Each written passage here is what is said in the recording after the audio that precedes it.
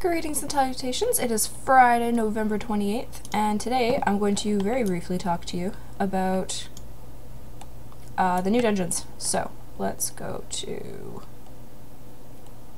Atlas. So, we'll just kind of go in order that they appear on my screen. So the first one is Upper Blackrock Spire, which we kind of talked about yesterday. So, Upper Blackrock Spire, I'm just going to give you a quick walkthrough of all of them, not tell you about any achievements, not really explain. I'm going to explain the bosses a little bit.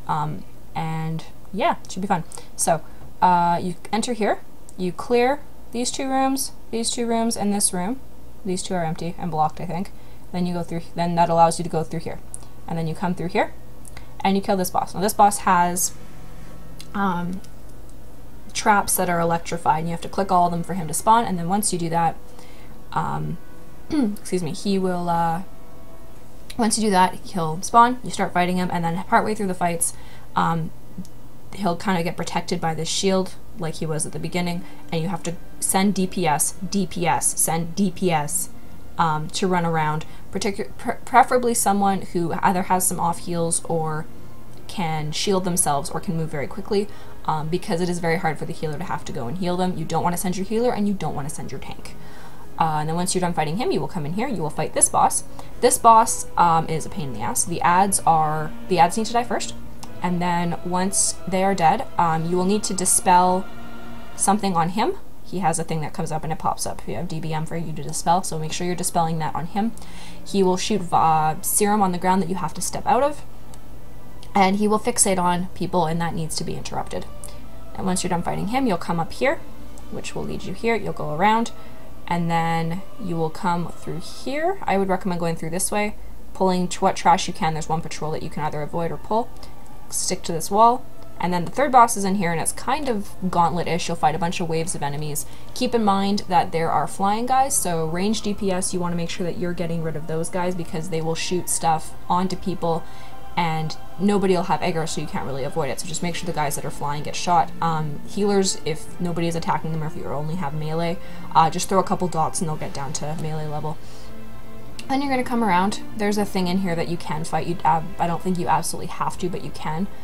Then there is another Drake here. This guy was pretty straightforward. I don't remember much about this guy. I only fought him once, though. I don't remember there being anything really particular about this fight. Oh, right, he's on a bridge. Sorry, it took me a second. He's on a bridge, and he does a flame attack where you need to hug near both the doors. It's preferable if everybody picks one side for the breath attack, because if you're on opposite sides and someone gets hit, it's really hard to heal. And then you just have to avoid not standing in the fire. Or avoid standing in the fire. There we go. Okay, and then Warlord Zayla is a pain. I've never actually beaten her. I don't think. She herself is pretty easy. She has a whirlwind attack that you just have to avoid, but she will leave partway through, and these two Drakes will come for the second half of the fight, and they'll stay there. And they will just, so the thing itself is a square, and they will position themselves on an end and breathe fire all the way across, but there's another one that could be standing here. And usually they'll either be left, middle, or right, and then top, middle, or bottom, and they'll kind of situate themselves. They could be side by side, which is annoying, but just you have to avoid that, because if you stand in it very long, it will kill you. So try not. You can see where they're going to land, and then just try and keep your eye on where the Drakes are at all times and get out of the way. Yeah, so that's it for Upper Blackrock Spire. The next one we will talk about is Auchindoun. Auchindoun is a pretty easy one. So you're gonna go straight, you're gonna veer left. So Vigilant Cathar is the first boss, and he will drop down a shield that you'll have to hide behind when he does a specific move, but aside from that, he's not very difficult. Then you'll fight the second boss here. She does a lot of Shadow Word Pains on people, so just make sure that you get those dispelled because they hit pretty hard. And then the third boss is here. He has portals, and they summon demons, and you want to just make sure you get ads fairly quickly. If you have a bunch of range, just keep them near the portal where the ads are going to spawn. And then just burn them down as quickly as possible, unless you have a really crazy DPS, in which case just focus the main guy. Then you'll do this little thing where you'll wander around, you'll fight all these different types of warlocks, and then the center guy, Tarangor, he will drain one of the warlock, the spirits that he has behind him, and he'll gain either demonology, destruction, or affliction abilities. The only thing that I really remember from him was there is a big ad that can spawn. And what if the big ad spawns like a big like earth fiery elemental guy? I don't remember what they call them. I don't remember the actual name of him. It's like big and greeny fire, and it's like, it looks like rock. Anyway, just get one of your ranged DPS to kite him, or even melee. Just get someone, or the healer, just get someone to kite him, and then just focus on the boss, and then you don't have to worry about him. Don't worry about trying to kill me, he has way too much health, in my opinion. Alright, next is Rock Foundry. That was a raid, I think. Maybe? Yeah, I think that's a raid. So, yeah, because Heimel's on here. Okay, so Slag Mines. We kind of talked about this one yesterday when we were talking about Croman. If you're not fighting Croman, then just go 1, 2, 3, 4. If you are fighting Croman, you have to go 2, 1, 3, 4. So we'll go the way that they will tell you, assuming you're going to Croman. So you're going to go this way first, and you're going to kill him. And the only thing I can remember about him is that he summons ads. So just kill the ads. This guy, there's 2 phases, there's 2 bosses. When the Forge Master kind of gets down to like 1% or whatever, the new guy will come from the furnace. Just don't stand and step on the ground. That's pretty much it. There's some stuff to dispel throughout this one. This guy I talked about in depth yesterday. He calls down molten slag onto the ground, so you just have to not step in that. And then he calls down rock, and it will roll from where he is standing to the end of the bridge and then back on the same side. It'll be left, right, or middle. So just pay attention to where it's dropping, and then just remember that it's coming from behind you. And then this guy, Gugrok, is kind of a pain. He's not super hard. He drops these circles on the ground that you can't stand in, and there's elementals that come like ads, but they're really easy to kill. The only thing I will say about this guy is he drops the little circles in the ground that you have to avoid wherever party members are. So if you stay clumped together and you just kind of move in like a counterclockwise or clockwise motion around and just kind of drag him that way, then you're never going to be in the same spot, and it'll be easier. Healers, if you are using some type of like for Holy Priest, when you're using your light well, just drop it right in the middle. It'll reach. But yeah, that's pretty much it for this one. This one's pretty easy. Everbloom, I freaking hate Everbloom. So you come in through here. You're gonna go this way first. And Witherbark is relatively easy. You're gonna kill a bunch of ads around him first. There are secret paths in order to avoid stuff. I may just do a walkthrough of where all the secret areas are at some point, because it's much easier than having to kill all the freaking trash. So you're gonna fight him, and then as you fight him, you're lowering his water reserve essentially, and he's a big tree, and he'll eventually become dehydrated and brittle, and then there's gonna be aqua globes, like water globes, that are gonna come and try and rehydrate him. Kill them as fast as possible while burning down the boss, and when he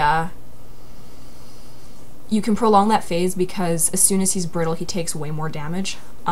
So if you can get all of your DPS or all of your like range to target them, keep your melee on the boss, keep your tank on the boss, and have your healer throw dots as much as possible or something on the boss, it'll be pretty easy. Just let your DPS or even your melee DPS worry about the globes or something like that. And then there's uncontrolled growth on the ground that he throws at you. Just make sure not to stand in that. And then if the water globe hits the uncontrolled growth, an ad will spawn.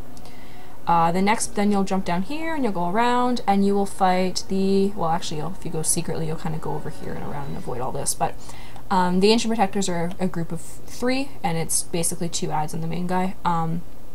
The Earthshaper and Life Warden you want to kill first, and they'll need dispels, they'll need interrupts. Dolhu will as well. I think party members also need dispels occasionally. There are things on the ground to avoid, and that's pretty much it. Just don't stand in the fire, or if it's not really fire, it's like earthy stuff, whatever. And then you can kill the spider guy. He's an optional boss, you don't have to fight him. If you are fighting him, Godspeed. He does, there's a intro thing where he just spawns a bunch of ads and spiders and you need to kill them, and then when you're fighting him, don't stand in the poisonous gas, and keep your eyes out, everyone, keep your eyes out for the pale orcs that come running. once they get close, he will consume them to regain health. So make sure that you either mark them or you call it out, or you just start attacking the orc that comes running out, the pale orc or whatever they're called, because if he heals, you're going to be there forever and it'll just take way too long. And then 3 here, I would honestly say do 4 first and then do 3. Archmage Soul is a mage, and the ads around here are annoying as hell, so just pull them like one group at a time. Don't do a massive pull unless you have really good DPS and a very good tank and healer, because they're a humongous pain in the ass. Okay, so she will start with fire, and she will throw these fire flowers on the ground that will deal radius of damage that you just have to jump over. Then she will cast frost, and she will try and freeze everyone. And then arcane isn't that hard. It's not percentage based, it's time based. Oh no, I lied. Okay, so she will periodically start to cast parasitic growth. I don't exactly know what that does, but if you interrupt it, she'll change to the next magic school. If you can keep her in flame, if you can heal through parasitic growth and keep her in flame as long as possible, or keep her in frost as long as possible, that's pretty ideal. Or if you're having people that aren't jumping to avoid the fire flower thing, then just avoid it. Then just interrupt it and try and keep her on frost or arcane. I found keeping her on fire was easy as long as people were jumping. And then you're going to go through B, which is a portal, which will take you to here. And this is the last boss, Yalnu. Yalnu, you kind of directly fight him, but you're more worrying about, you guys are like the secondary people. And so there's a big group of Kirin mages, and there's like 3 or 4 things you really need to make sure. He does a big slam move that you absolutely need to avoid, and it's big and brown, and the ground is breaking where it's going to be. So just GTFO when you see that. There will be uncontrolled growth or like vines on various Kirin mages throughout the fight. Kill those vines and keep those mages alive so that they can cast really strong spells at Yalnu. Healers, if someone gets grabbed in the vines, just top them up on health. Normally they shouldn't get attacked, so you should be able to heal them pretty easily. And the only other thing is, partway through there's a part called, I'm not going to be able to remember the name of it, but it's a move that he does. Is it on here? Yeah, okay, so he does this move, and it kind of looks like that druid move that heals everyone in a big area, and I can't remember what the name of it is.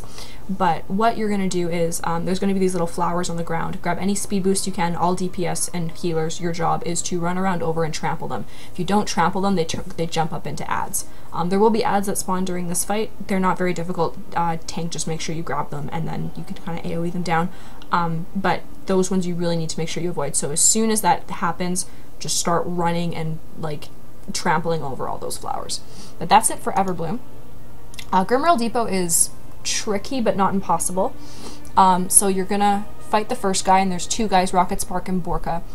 They need to die close to the same time, within like maybe a minute, but Borka absolutely, no, 30 seconds, but the brute absolutely, the big order guy absolutely needs to die first.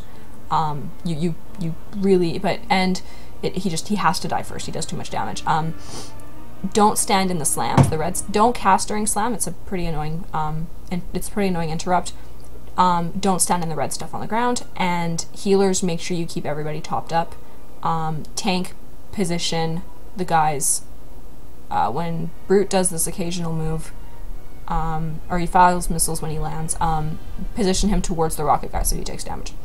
Then you're going to go to, or you're going to come here and then you fight him. You do the train event, and you just kind of have to go, you go here, and then you go here, and then you go here, and then you fight them, and then you go back, and then you walk around, and then you go do the train event, and that takes you here. Then you're going to fight this boss. This boss is a humongous pain.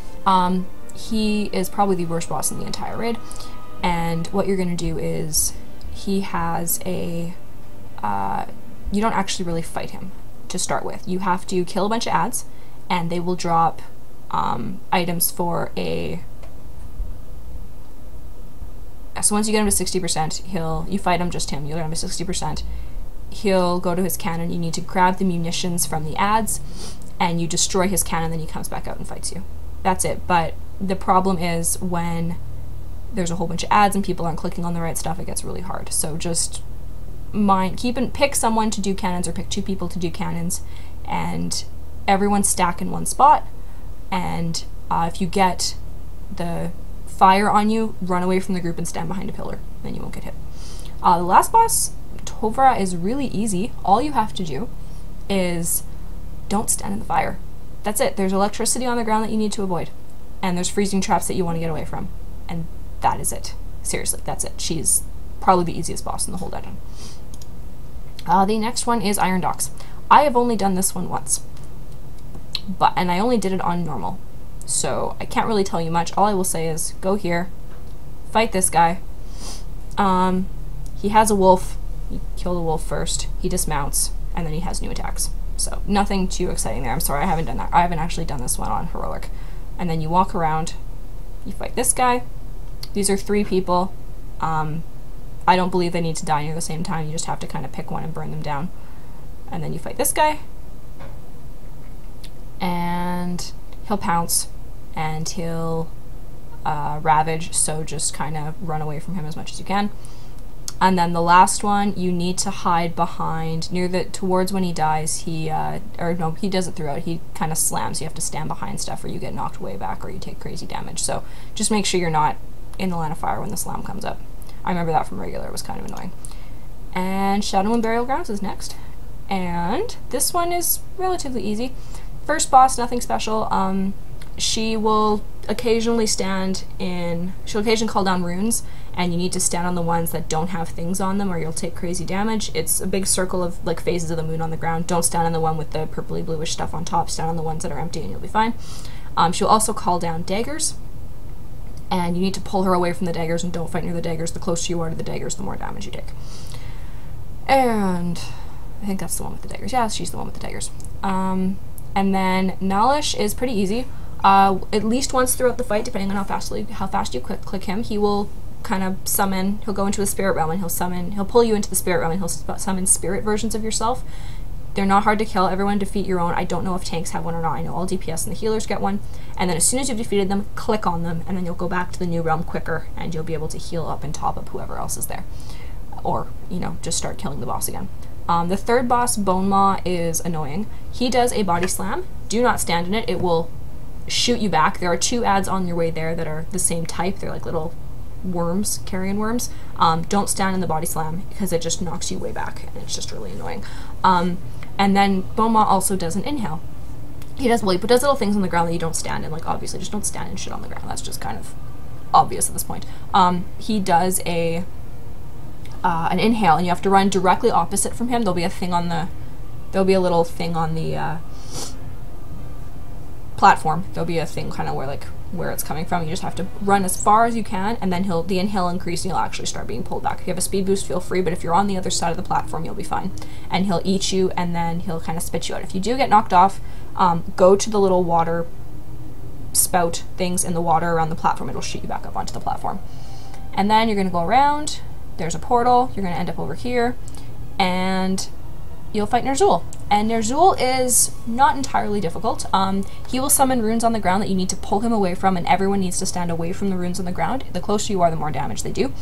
And he will do a summon like 5 or 6 skeletons, and they walk in a line. It's like the Sylvanas fight from End Time. And they'll just walk in a line, and you gotta pick one. I recommend picking the middle one, but tank, just mark one. If you can't, everyone just default to the middle one is kind of what I say. And you kill one, it creates a break in the chain, you can stand there while the rest of them walk past. And he'll do that 2 or 3 times until the end of the fight, possibly more if you don't have a lot of DPS, but that's about it. And then the last one is Skyreach. Skyreach is tricky. So your first boss is Ranjit.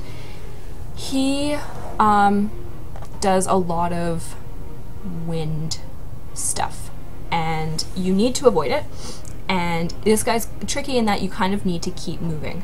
Melee, it's not a problem. Casters, it can be really annoying. So just kind of bear in mind when he does a move where it's like a 4 and it just starts turning, or it's divided the platform into quarters and it just kind of starts turning. Keep in mind which way it's turning and just move with the tank. You don't want to stand in it because you take crazy damage. The second boss is the Arachnath, who's a construct. He's pretty straightforward. He can do an interrupt, I believe, for everyone if it doesn't get kicked.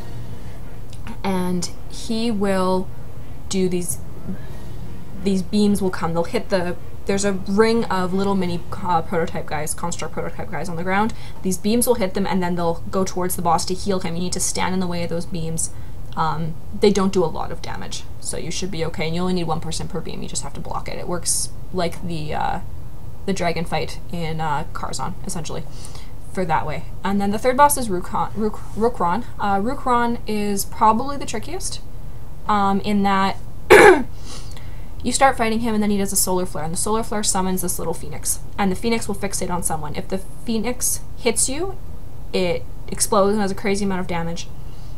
And if the phoenix dies on another pile of ashes, you'll get a double spawn. So just make sure that you're not standing near ashes and that you target the ads as quickly as possible. Other thing they do on Heroic is he does a move called Quills, where everyone except the tank needs to duck behind. And the tank can't, because as soon as there is no one for her to melee with, for Rookron to melee with, she will do a screech attack, which hits everyone in the raid no matter where you're standing. It does crazy damage. So the tank needs to stay there. If you have a paladin, get them to either bubble the healer or bubble the tank when Screech is coming near towards the end, or bubble themselves to go and heal. But what we had is we had a paladin in our group. When it was like 4 seconds to go, bubbled me, I ran out and I started healing the tank again. Put as many buffs on the tank as you can, or as many like hots on the tank as you can before you have to run behind for Quills. Quills should only happen twice. And then you're gonna have to do a little bit of running around. There's a wind pattern here. Just you're gonna go up and around. Don't hug the inside when you reach the second loop. You're gonna go to the middle. Just follow the stream of air that's not moving as fast, and you'll make your way around. Then the last boss is the High Sage. And the High Sage is a little bit tricky. You want to fight him near the doors, because he does a move, and it works. A lot of these work like other fights. It works like the Valkyr portion in the Unborn Valkyr thing in Ice Crown, where the guy will pick up a party member and just start dragging them off the edge. You need to kill them as fast as possible. Not the party member, the Valkyr, the bird, as it is in this one, or they drop off the edge. So ads need to die very, very quickly. And he does a beam move and don't stand in the fire, and that's pretty much it for Skyreach. And that is it for dungeons. I haven't done any raids, so I can't really tell you raid stuff. So you'll notice these have like a little range on here. So you get this one at 97, and then Heroic is 100. So you can do this at 90. You can do the regular at 97, and then Heroic, obviously, you have to be 100. You will unlock most of the dungeons as you level, but some of them are only level 100. Uppers is one of them, I believe. Let's find out though. Eastern Kingdoms. Upper Blackrock Spire. Yeah. Oh, you get Upper Blackrock. Okay, so yeah, you could do it at 90, but it's not the full one. You stop after the third boss for the level 91. So for level 100, you actually get to do the last 2 bosses. But yeah, that is it. So thank you guys so much for watching. I hope you found that helpful. No idea what I'm going to do tomorrow, so feel free to text me, or not text me, you guys don't have my cell number. Feel free to message me, email me, throw me a question on Twitter, whatever, and give me some ideas for what to do for you, or I'm just going to keep doing random crap and no one will find it helpful. Anyway, thank you for watching. Like and subscribe if you feel so inclined. Have a beautiful day.